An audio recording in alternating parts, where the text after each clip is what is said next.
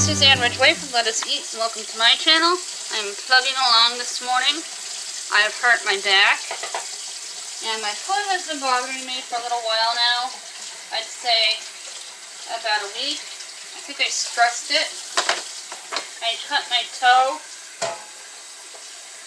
a few days ago while making one of my videos, and I had to use a lot of extra pressure on my one foot, and it's made my right foot very tender, and I can't always walk on it.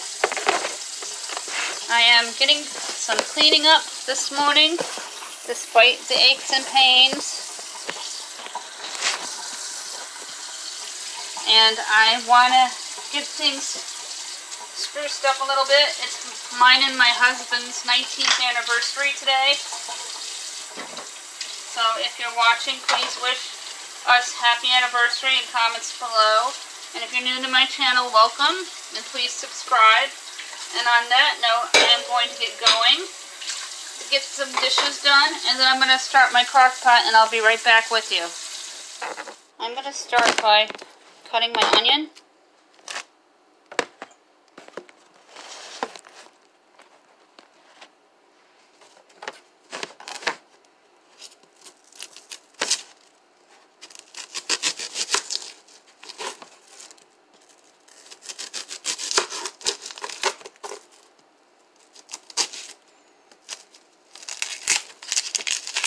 I got in my crock pot a pound of ground beef.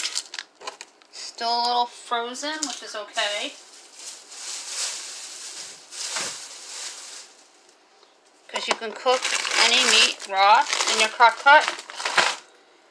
It's just fine.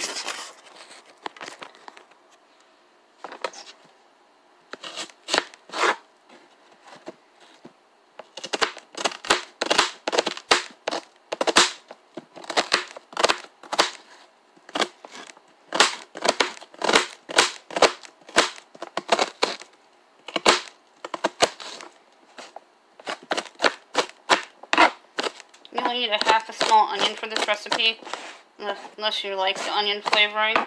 My husband and I don't like the onions overpowering our food. Oh, that is strong onion.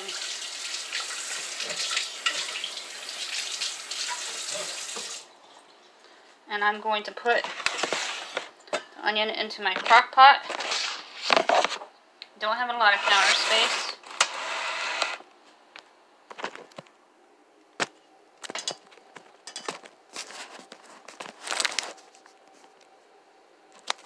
Excuse me while I cover you up for a second. And I'm going to scrape the onion into the crock pot. I'm going to take a couple of celery stalks. I'm going to use about 3 in my soup. This is going to be old-fashioned hamburger soup. I'll post the recipe in my description box. I'm just going to give this a quick chop. Cut the brown parts off.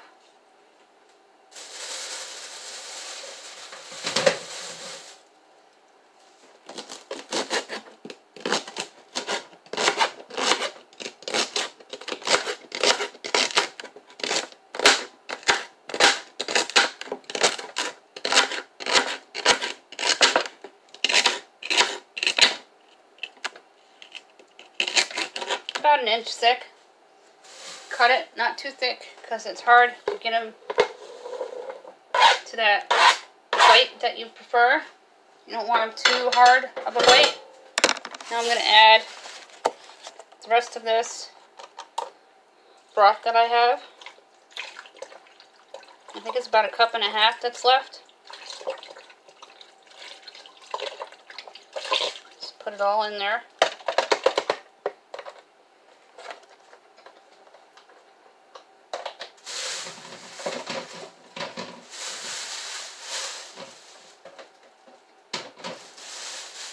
I have my garbage bowl in my sink. I've talked about my garbage bowl many times. It helps tremendous with cleanup. I'm going to rinse these, if I can get the can open, for about 90 seconds. Oh, those onions are really strong. Wow. Oh, excuse me.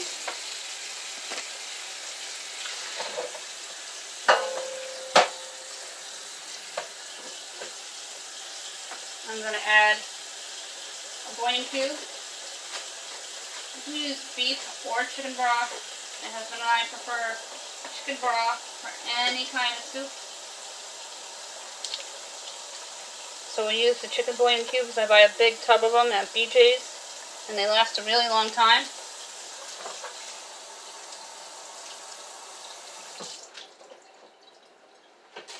I'm going to add the mixed vegetables. And then I'm going to add about a cup of the bell pepper strips. If you have a garden, use 1 or 2 bell peppers, medium size, and cut them about a ½ inch to 1 inch thick. Unless you want to do fancy, you can do julienne style. I'm going to add that all in there.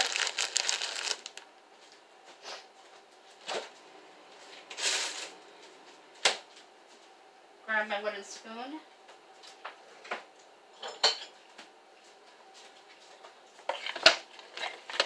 And just mix this up. And at this time I'm going to add in around 3 teaspoons of fresh black cracked pepper and 3 teaspoons of garlic.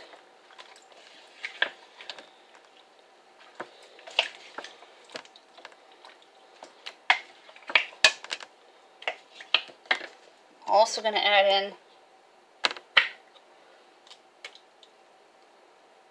a tablespoon of ketchup.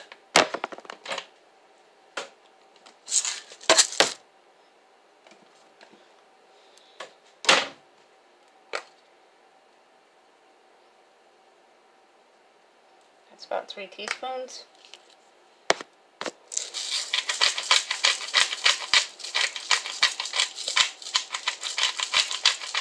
And about 3 teaspoons of fresh black cracked pepper. I'm going to mix it all up. I'm also going to add a can of diced tomatoes. I'm actually going to do stewed. Stewed would be perfect. If you have garden tomatoes, you can cube them to bite-sized pieces and add 3 to 4. I'm just going to add the whole can of cubes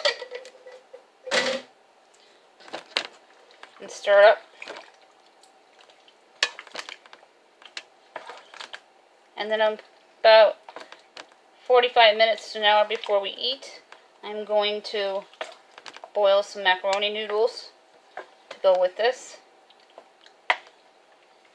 And this is going to cook on low for about 4 to 6 hours. And you're going to keep warm. It serves about 6 to 8 people. I'm going to show you what it looks like. What my old-fashioned hamburger soup looks like. At this time, if you like my video, please like, please subscribe, and tell your friends and family to subscribe, and have a great day.